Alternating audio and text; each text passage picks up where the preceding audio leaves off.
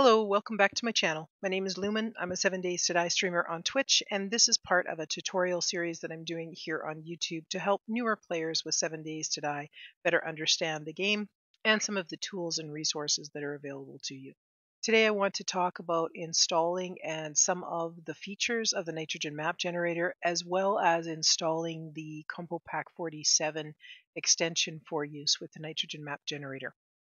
To begin, you will need to access the 7 Days to Die forums on your browser.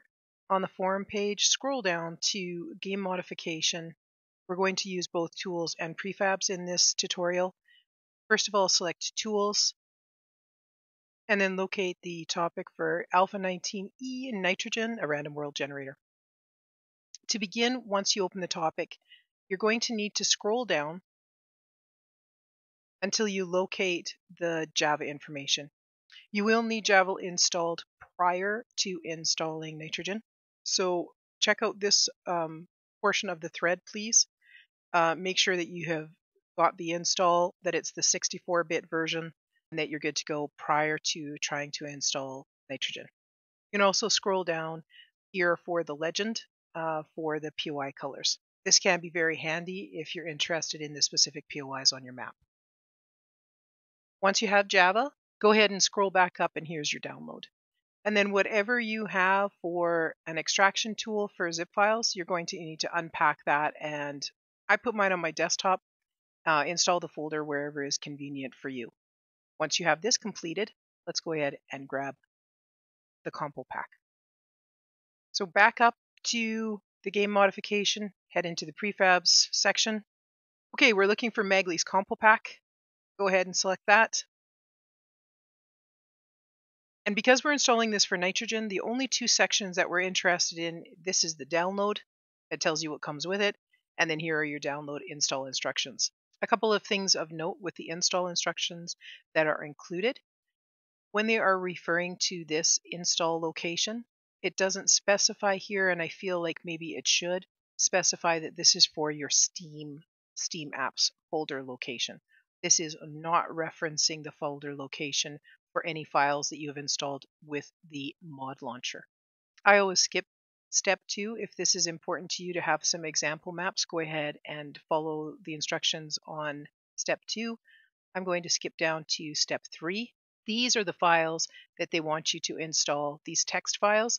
They want you to install them in your nitrogen folder. So that folder that we just downloaded and extracted, I suggested that you extract it to your desktop, but wherever you chose to place it, you're going to put those text files in the resource folder within the nitrogen folder. And that's pretty much it. Once you have those steps done, let's go ahead and launch the executable from the nitrogen folder, nitrogen.exe.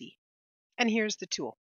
It's split into 3 sections. You've got your terrain, you've got your POIs, and your advanced section.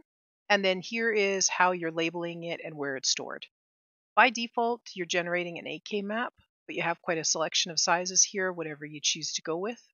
This is the name that you will see of the map seed once you launch 7 Days to Die. You've got a couple of buttons here for your output folder and for your 7 Days to Die generated worlds folder, so you don't have to navigate to them going forward. That's for once you're done generating. And then these are the selections that you want to use.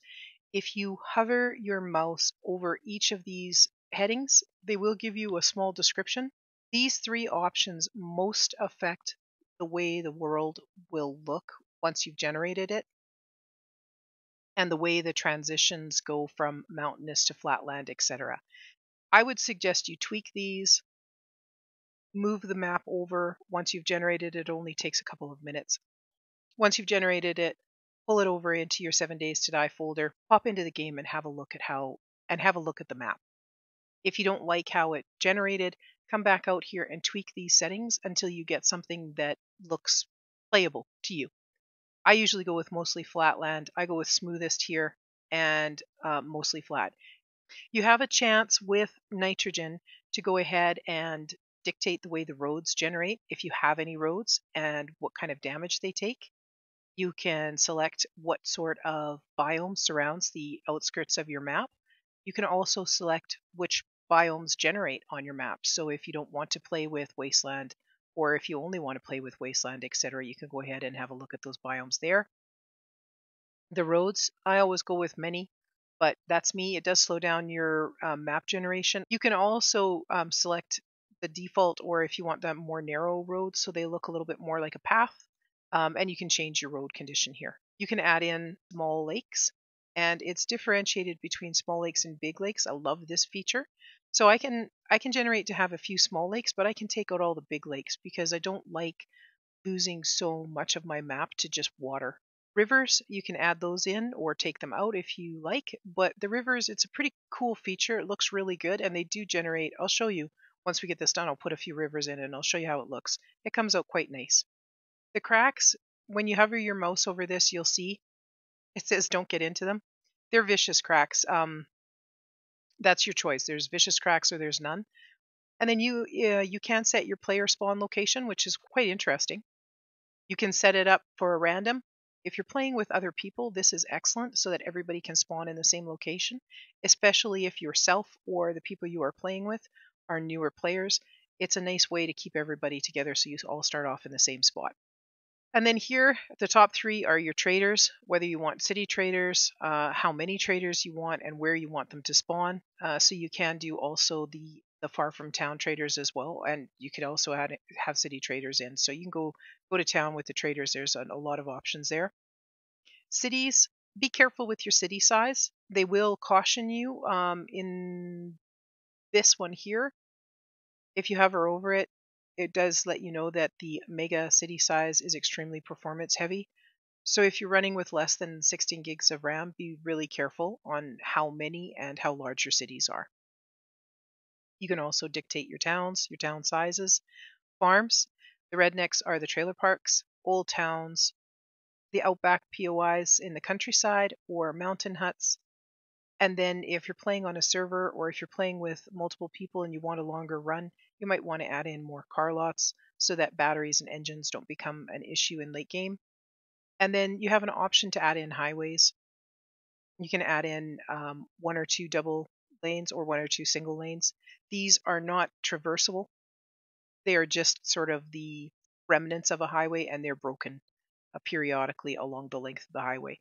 And then custom towns, I honestly don't know what this is. It says it's edited by the prefab list. I usually leave it at none, but I think when it starts off, it has two of each type. This is a relatively new feature, and I haven't played around with it a lot. In the advanced section, when you start off, you're going to have just the Alpha 19 default.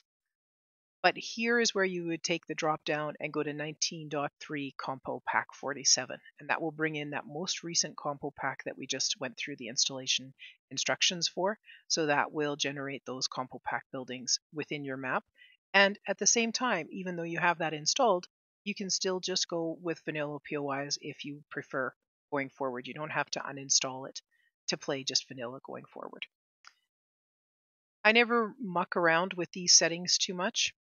One thing that is in here and is of note is the Darkness Falls. You can add in some of the Darkness Falls zones, and then you can select how many maps you generate. So if you just want to generate quite a few maps to begin with and have a look at a whole bunch, and this one, I think this is just for world creation. I don't muck with that either.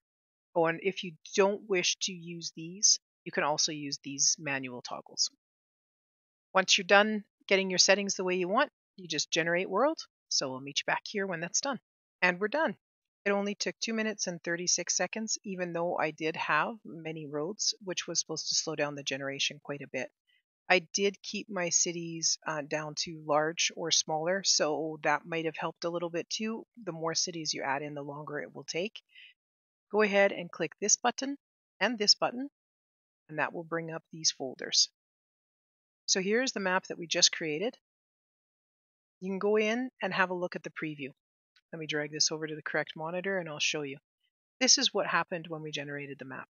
We've got these really cool rivers running through it. They add a really neat feature.